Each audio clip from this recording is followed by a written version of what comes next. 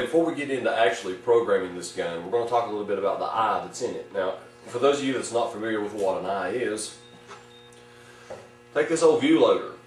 Okay, I'm old school. This is old school. Can't help it.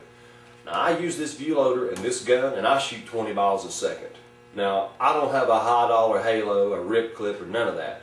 This rascal is like 15 bucks, and I've had it for a good while, and it's very reliable in my opinion. Now, it's not the best on the market, but like I said, I'm shooting 20 miles a second with this hopper. Now, the reason I'm talking about this hopper is because inside of this tube, there's a laser, an eye, if you will. And what happens is inside this hopper, there's an agitator.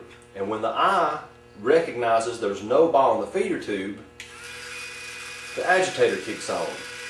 If I take my finger and stick up in here, you hear how that quits?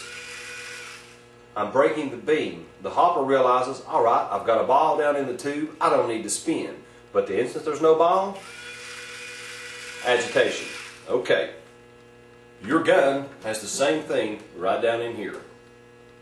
Now, if you're shooting this gun at 20 miles a second and it misfires or it doesn't shoot, chances are it's not fed a ball down into the gun. Now, that's a safety feature. It's going to keep you from breaking balls. But a way to check to see if your hopper is your problem or if your gun is your problem is you need to turn this marker on with the eyes off. Now, I'm going to turn the marker around. And as we all know, if you just press the power button to turn the marker on, the marker is now on. We're going to flick it down into, let's go full auto. Well, nothing. You don't hear anything. That's because the eye is on and it says there's no ball in the gun, it's not going to fire. So we're going to flip it back up into safety, turn the marker off. Is that off? Okay, now the marker is off. Now, to turn this marker on and to turn the eye off, what we're going to do is we're going to squeeze and pull the trigger and then press the power button. Okay, once that's on like that, you have turned the eyes off, so you can now flick your selector switch, full auto, hear the click. Okay, now what I've done is I've turned the eye off, just so I can check to see if the electronics are okay. Now, when you use this marker on the field, you're going to leave this eye on, because if you turn this rascal off and go out there and start shooting 20 balls a second, you're going to break a ball.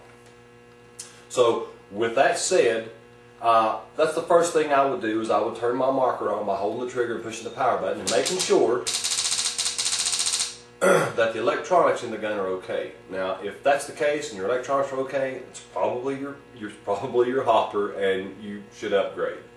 Okay, so let's go ahead and discuss how to program this rascal.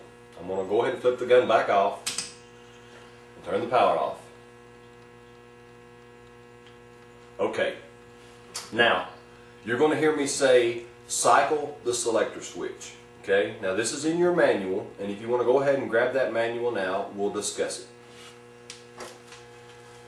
Okay, we concentrated solely on the rate of fire. Now, you can change any function in this gun as far as firing modes, for example. And in your manual, page 8, it'll tell you firing modes. The gun is set factory to function 5. In other words, if I turn this gun on in programming mode and it's solid red and I pull the trigger, the light is going to blink 5 times, indicating that I'm in mode 5, which is semi, PSP, and full auto. Now, if you want to, you can change this to anything: semi-auto, PSP, a ramping mode. I've not fooled with that. When you increase your rate of fire, it affects your 3-ball burst as well. I'm not much into the ramping. I've got a single trigger. I'm not going to get that fast on it to begin with, so this selector switch with full auto is perfect for me.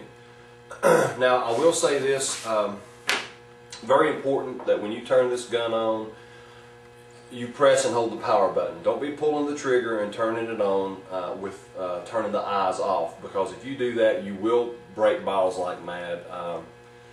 Not a wise thing to do. If you have any other questions, please feel free to comment. I have been asked about the stand that the gun is on. Now, this is made out of aluminum. I have taken aluminum strips and with a little bit of measuring and some drilling, I've made this to kind of work like table legs. Now, if you notice, I've got paracord down here at the bottom, and the reason I've done that is this stand is collapsible, right? It packs up, it doesn't weigh nothing, and the paracord doubles as a little carry handle or a tie-down strap. But when you get to where you're going, you take this little stand, flops out like this, sets down on the ground, and your gun fits down in here like this. Now, at the front, because of the Picatinny rails and the measurement I've got, the Picatinny rails on the side rest on this stand. So this gun, that's as much as it's going to wobble side to side. So when you put your hopper on there full of balls, it's not going to turn over. And, plus it's just convenient that you can just take your stand and fold it up like this and pack it away in your pack. Now, if you want, I can show you a video how to make this. Just drop me a comment. But this has been Programming Your BTTM15 with Vader. I hope I helped you guys out. And like I said, any questions, please feel free to comment, and have a good day.